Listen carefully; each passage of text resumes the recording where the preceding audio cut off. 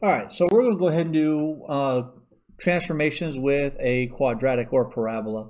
As you can see right here, I have a parabola. It's the parent function. It's at the origin, which is 0, 0 right here.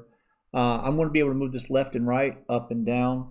We do have our basic function, which is going to be our f of x equals a f of x minus c plus d. So we're going to look and see how each one of these affects the actual graph itself. So I'm going to do c first. C first is affecting the axis, so it's going to move along the axis here, is moving horizontally. So as I move it along the axis, you can see that it keeps its basic shape. So all the way over here at 3, it's actually still keeping its basic shape right up through here. As I move it back over, you can still see that it's keeping its basic shape. So even like right here, you can still see it has this basic shape coming up as a parabola. It didn't get any narrower. It stayed the same width all through everything. We still would have our axis of symmetry going straight up and down right through here. And of course, if you remember from last semester, there'll be a focus up in here somewhere and a directrix down here somewhere. So really what you have to remember about C, because of this minus right here, it's actually doing something opposite. So let's set our C back to 0, and let's look and see what D does. D, if you remember from last semester, should move it up and down the y-axis.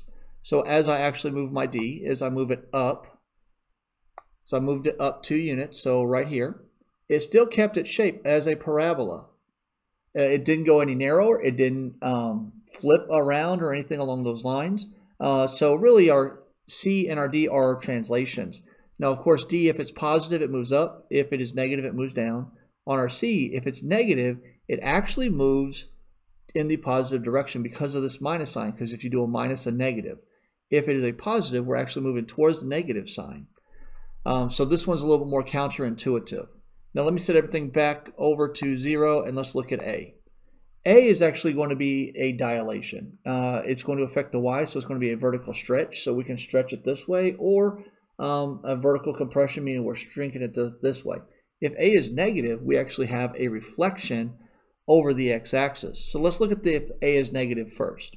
So if A is negative, you can see that we still have our original parent function, but instead of it going up like this, it actually went down because it reflected over the x-axis. Now, let's put it back to 1. So there's my original parent function. Now, if I make A greater than 1, it's actually going to stretch it, pulling it out like so. I didn't set up my demo to actually show it when A is actually between 0 and 1, but it'll actually shrink it out and the graph itself would get wider. So if we actually want to look at, say, something that would look a little different if my A itself was less than 1, so we have our original graph here.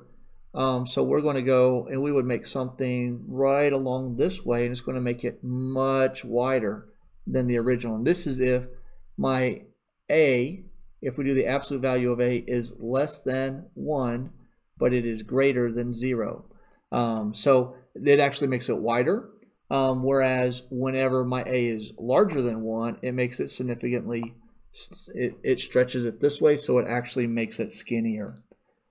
So let's work an example of how to actually graph one of these. Okay, so let's work an example now. We have our parent function f of x equals x squared. That's going to give us our basic points and our shape of the actual graph. My g of x here equals 2 times f of x plus 3 minus 4. So we're actually going to sketch a graph. We're not going to be real precise, not doing it on a grid or anything. We're just going to get a ballpark figure on this. So the first thing I need to know is some information about the parent function. I know that my parent function is going to be a parabola that starts at 0, 0. From here, I also know that there's going to be a table of points that I can actually use, and I want to do a minimum of 5 points. I'm actually going to pick -2, -1, 0, 1, and 2 to keep my life simple.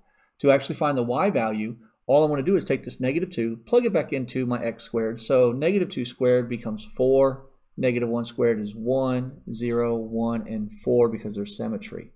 we're going to use these points to actually transform f of x into g of x. And when we're done, we're going to basically be shifting this graph left, right, up, down, vertically, stretch it or compress it. It really just depends upon the numbers in for my A, my B, or my A, my C, and my D.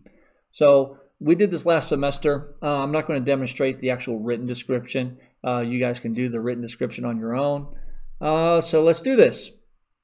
So if you remember from last semester, we need to set up what we call the vector mappings. We're going to do a point-to-point transformation. So we have to do this by hand because, you know, as you love it so much, you don't get a graphing calculator in my class, nor would a graphing calculator graph an equation like this anyway.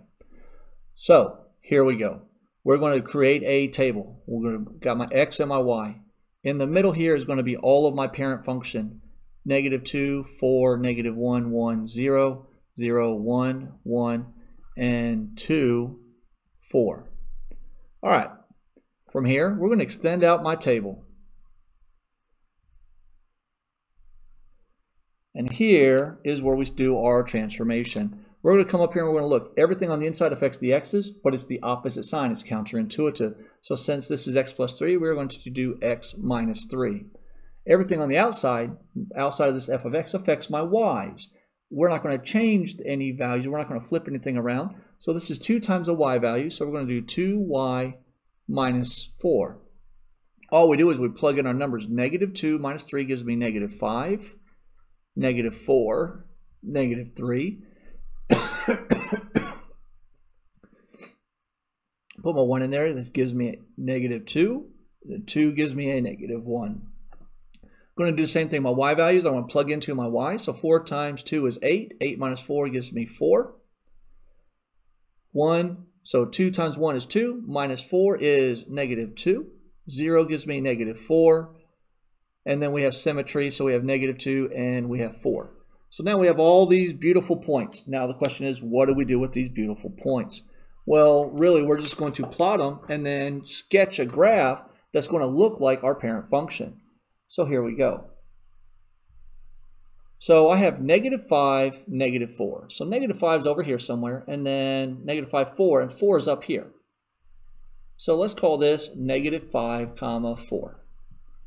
Then we're going to do -4, -2. So if this is -5, -4 is going to be on the side and then down a little bit. So let's call this one -4, 2. Next one is -3. Oh, graphed that completely wrong.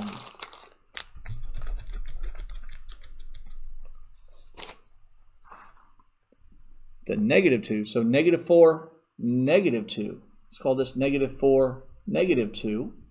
And then -3, -4, once again over and then back down. So we'll call this -3, -4. And then of course there's going to be symmetry. So this point here is going to be our -2, -2. And then -1, 4.